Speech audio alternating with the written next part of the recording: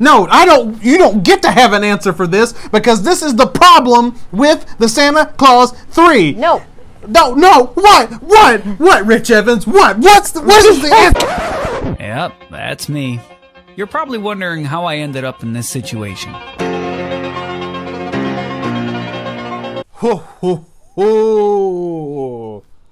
Merry Christmas, everybody! Oh, here we are. It's that time. It's time for us to do Christmas episodes for Superfuzz videos, YouTube thing. And we're gonna do this one, and that's it. No more. Surprise, motherfucker!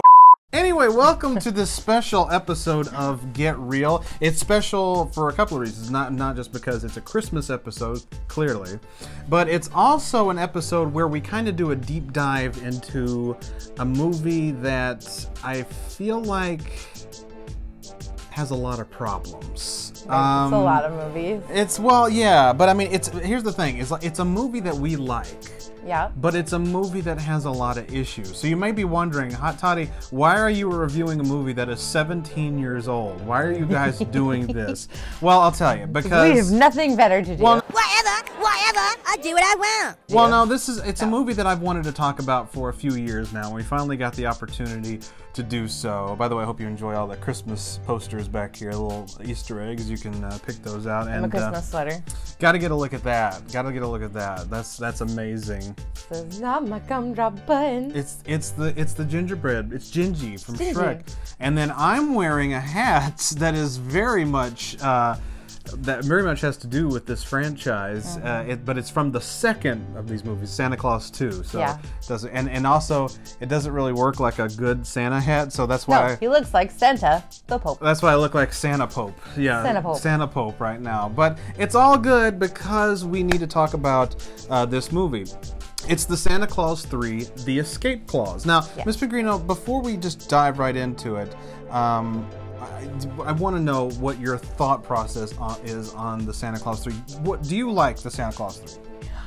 I mean, yeah. I mean, you can say yes if you really do. I do. Was it necessary? No. That's very true. That's kind of what we're going to get into. Mm-hmm. I do like it. It does annoy me a little. How so? It's just like, well, first off, I'm mad that Bernard's not in it. That's the whole thing. I feel like Bernard needed to be in it. Yeah. Just because it's Bernard. Okay. But like, I feel like they could have went a different route with it. It just a constant string of bad luck, and I get it. That's why he wants to not be a Santa anymore. But it was almost too much bad.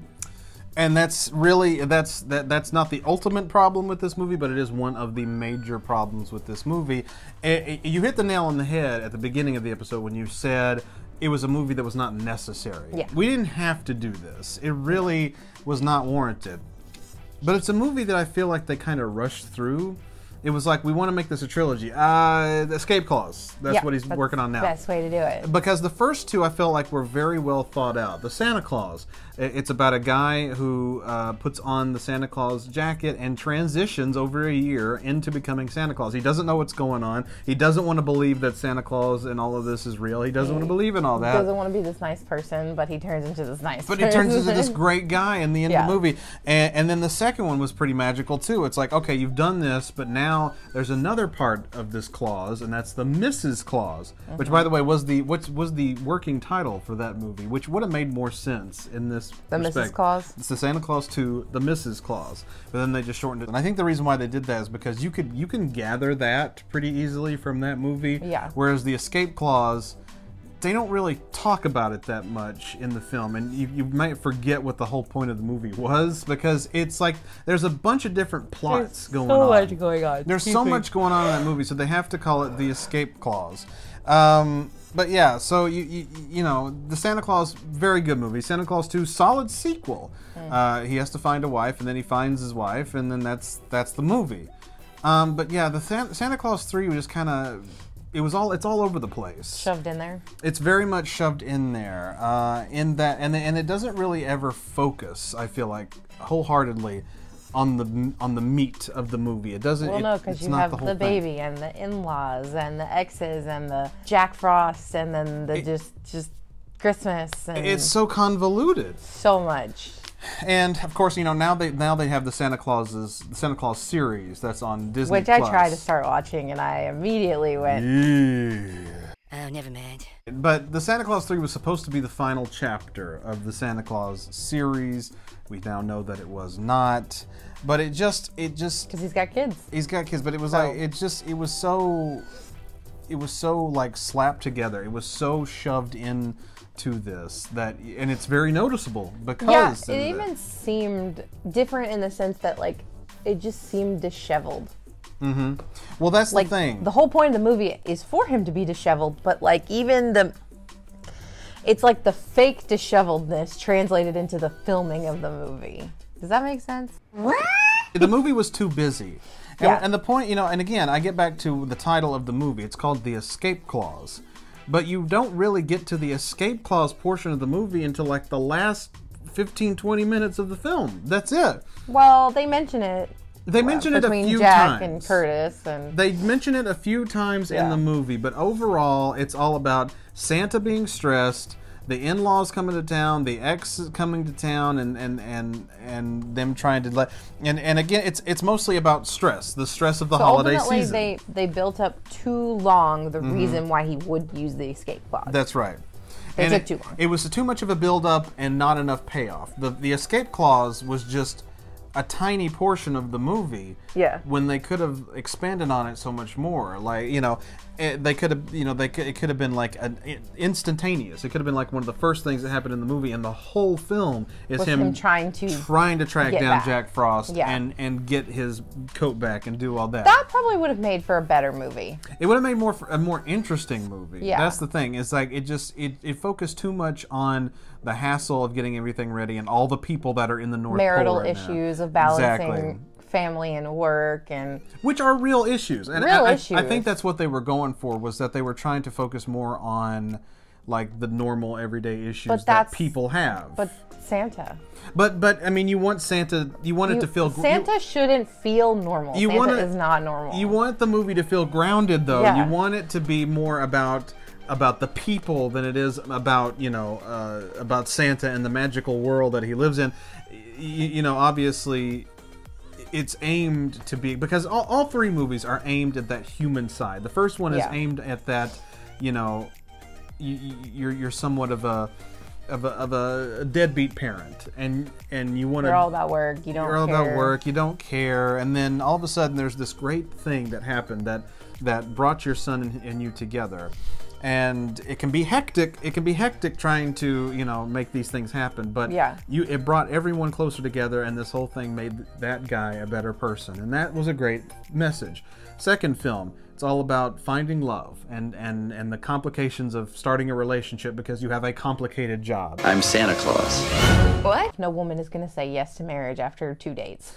But if you're Santa Claus, they're not going to do it. If you're Santa Claus, it's a different story, bruh. No, that's a whole issue in itself. No, bruh. If you're Santa Claus, you're Saint-y, that's going to be a whole different story, a whole different ballpark. Whatever. Then you get to the third one, and it's all about the stress of balancing all this. Yeah. You decided you've decided you're going to be a better person. Well, that comes with new responsibilities. You've gotten married. That comes with new responsibilities. So now everything is kind of caving in on it.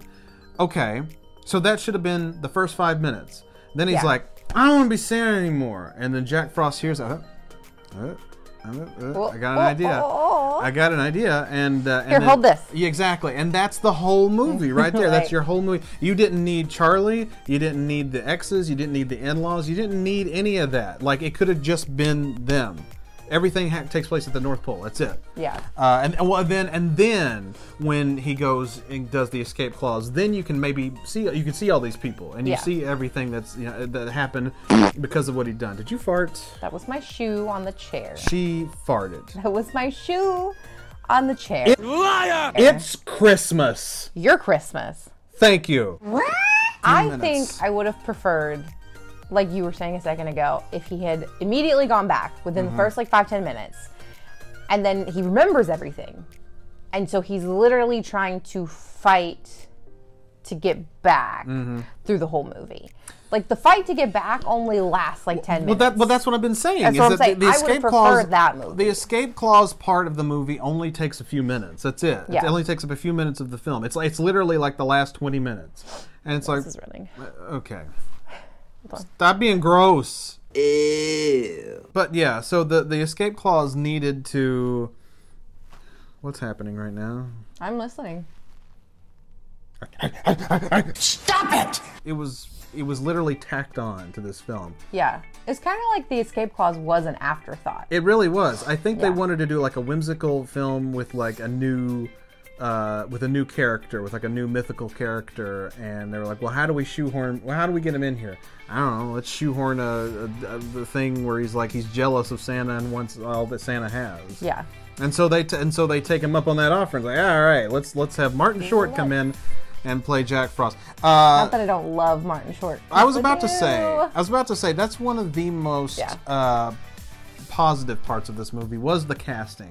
Like, you couldn't have hired better people to play the characters that they played in this movie. Martin Short as Jack Frost, that's just smart casting. Maybe if you'd attend a meeting once in a while, you'd know.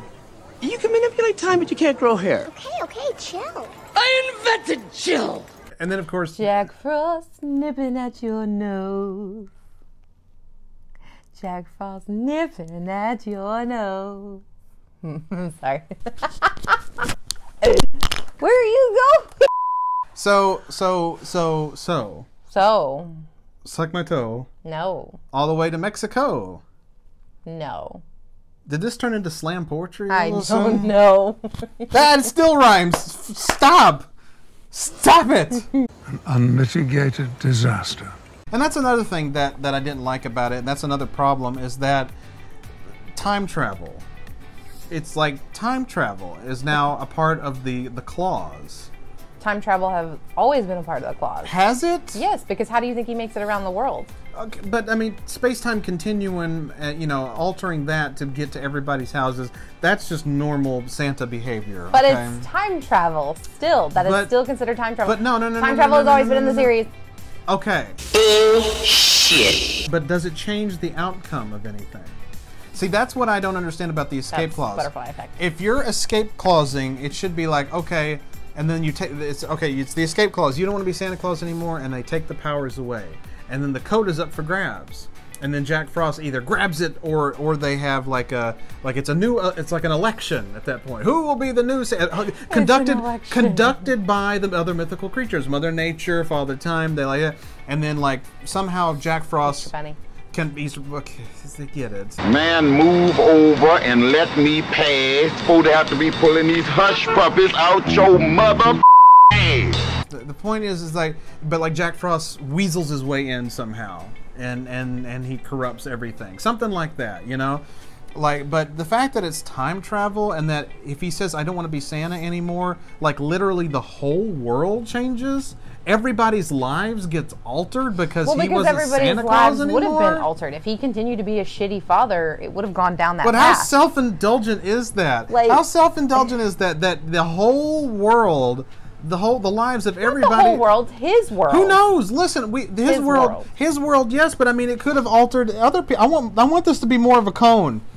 It could have altered other people's lives, and we just don't know it because we just see those people. Anybody who could have been affected by him. It's the butterfly effect. But it could. But that's my point. Is it's just it's very odd that everything in everyone's lives would have been completely readjusted had he not become Santa. And it's just bizarre that everybody's lives... becoming Santa completely changed him as a person. He would have been a worse person, you're right. And therefore would have affected a lot more people in his life. But Neil and Laura get divorced. Charlie hates Neil. Charlie loves Neil. When he's in the first movie, and at the end of the movie, it's like a great thing because he gets two dads. He's like got two dads now that love him, and it's a great thing. But yeah, like everybody turns on each other just because he didn't say yes to being Santa Claus. It's a bizarre scenario. So I don't like that. Didn't bother me. I don't like that aspect because it's like, why would the whole world change just because he didn't put on the coat? Because everybody's lives was a different person. It feels like Tim Allen wrote that. It's like he was the screenwriter of that. Like, I want the world to crumble if I don't get to be Santa Claus. Because I'm not Santa. You are a sad, strange little man. That was probably the least part that bothered me. Well, what bothers you then, Miss Pengrino? Just like, okay, I'm sorry. When I watch a Santa movie, I don't give a shit about real people problems. I don't. If you want to touch on them here and there, like the first and the second one, where it's just a little bit here and there, like, oh, Charlie, you know, misbehaving in the second one. We fix it, we're done. Him not being a good father in the first one. We seen it, we done it, it's done. I like, if I'm gonna watch a movie about Santa, it be in the Santa magical realm. I'm not saying you couldn't have a few problems here and there, but this is a very stiff hat. It is very stiff. Look at that. That's what she said. This is a Christmas episode, damn it. Too late, said it. We're supposed to be wholesome and family oriented. What the fuck?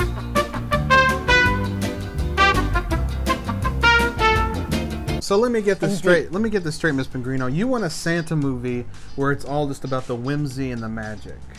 Yeah. Then do I have a Santa movie for you?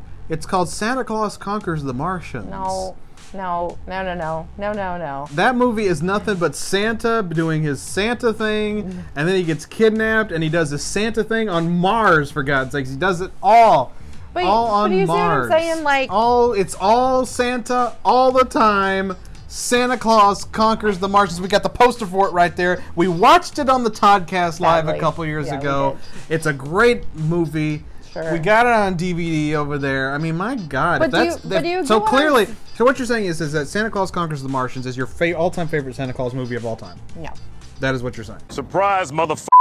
So my all-time favorite movie is The Grinch. The Grinch is a perfect example. It still is a deep message of how presents shouldn't matter, family, friends should matter, but it's still whimsical and crazy and has ridiculous situations that like wouldn't happen in a real life movie. If I want to watch like a real life Christmas movie, I'm gonna watch the Hallmark Channel. Yeah, that's why I don't want it. These numbers do not add up. Who did this to us? We can do a Hallmark Christmas movie right here, right now. I'm business lady. I do business things. I have no time for man.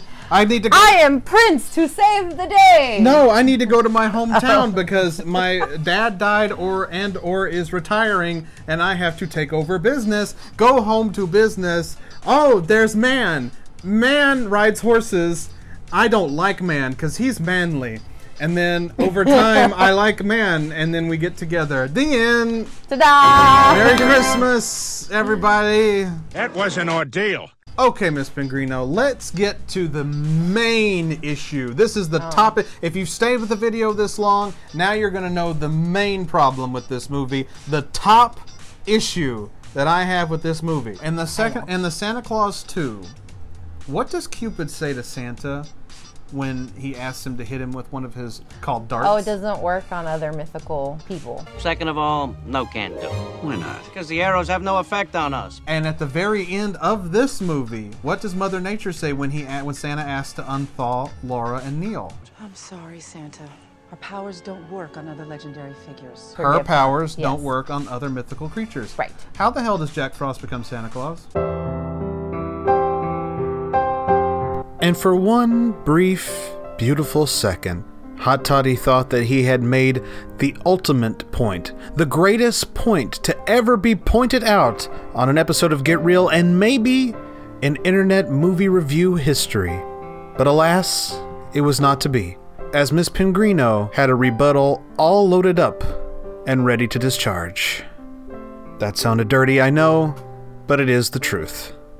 And now, all good things must come to an end, and Hot Toddy's world is about to shatter. Because don't answer the question. That is rhetorical. No, you don't get to have an answer for this because this is the problem with the Santa Claus 3. No. No. What, Rich Evans? What is the answer? What? Because it has nothing to do with a gift working on what? A mythical creature. You're just using words. What? No. Gift on something. The Cupid's gift can't be used on Santa. Mother Nature's gift can't be used on Jack Frost. Santa's gift can't be used on Jack Frost. It's not Santa's gift. It's a clause in his contract. But it still wouldn't affect the mythical creatures. They would not work on Jack Frost. It is a clause in his contract. No. It is not one of his abilities. Oh my God! How can I convince you of this? Okay. You're not going to. Okay. Oh my God. Oh my God. How are you not understanding this? How are you not understanding this? Okay. It is not an actual gift. It is a clause. But no. Yeah, it's Mr. not Pengrino, a part. no. Yes, it's not a part of Santa's gifts. It's not a part of his magical abilities. But you can't. But like, if Cupid put on the jacket, or if the Easter Bunny put on the jacket, they wouldn't become Santa because they are other mythical creatures. They have their own mythos that they have. No, they could. They could not become Santa Claus. No, this is slander. No. Bullshit. Total bullshit. This is not real. This is not happening. You are not going to sit there and defend this part of the movie under my roof and on my YouTube channel. You're not doing it. That is the dumbest thing about the movie. He should not have become Santa because he is a fellow mythical creature who cannot gain the powers of another mythical creature. That completely breaks the rules of those movies. No, Miss Pengrino, it doesn't make sense. Stop debating. There is no debate. You've completely ruined this episode for me. It doesn't make any sense. This wasn't a debate. This whole episode was about pointing out the problems with this movie, and I just did that. That's why the whole episode is called The Problem with the Santa Claus 3, The Escape Clause. Why are you doing this to me? Why are you doing this to me? Why? Why? Why? Are you done? That's a lot of information to get in 30 seconds. The powers are not being used on Jack Frost. Yes, they are. They're and it never said that you couldn't absorb somebody else's powers. It's just that the powers couldn't be used on you. And so you can't put the jacket on and become Santa if you're already a mythical creature. It doesn't make sense. It doesn't make sense. Okay, like Santa could not become Mother Nature. Mother Nature doesn't have something to make her Mother Nature. Mother Nature is born a creature. So you're telling me Santa is the only one that has the decision to become a mythical creature? Yes. That makes no sense. That's the dumbest thing. He had the decision to be Santa or not. To put on the coat or not. Okay, but even if that's the case, if he's the only one with the decision of becoming a mythical creature... So whoever holds the coat has the decision to become that. Other mythical creatures could not do that. That wasn't said. It was said in 2 movies! The arrows have no effect on us. Our powers don't work on other legendary figures. It was not. It was that the gifts of another magical creature could not be used. Santa is not a magical creature till he becomes Santa. His coat is not a magical creature. His coat is a magical item. I bet you think COVID is fake, don't you? I bet you think the world is flat. I bet you think the world is flat, don't you? I know you are, but what am I? I'm sitting here spitting logic, and you're coming in hot with rebuttals that are bull. No, I'm not. Bull rebuttals. The coat is not a mythical being, okay? It is a mythical item. Therefore, its magic has no effect on whether the person putting it on is a normal human being or a mythical human being. It does not matter because it is not a mythical human being. What Cupid and Mother Nature said is that their mythical powers as a human being could not be used on another. Their mythical powers, their bodies, could not be used. And the magic has been drained out of me. Thanks for watching! Santa Claus 3, The Escape Clause. Ho, ho, ho! Well, thank you, Miss Pengrino. That was great. That was great. So that's the problem with the Santa Claus 3, The Escape Clause. No matter what I say, I'm always wrong. You're not. Why am I always the bad guy?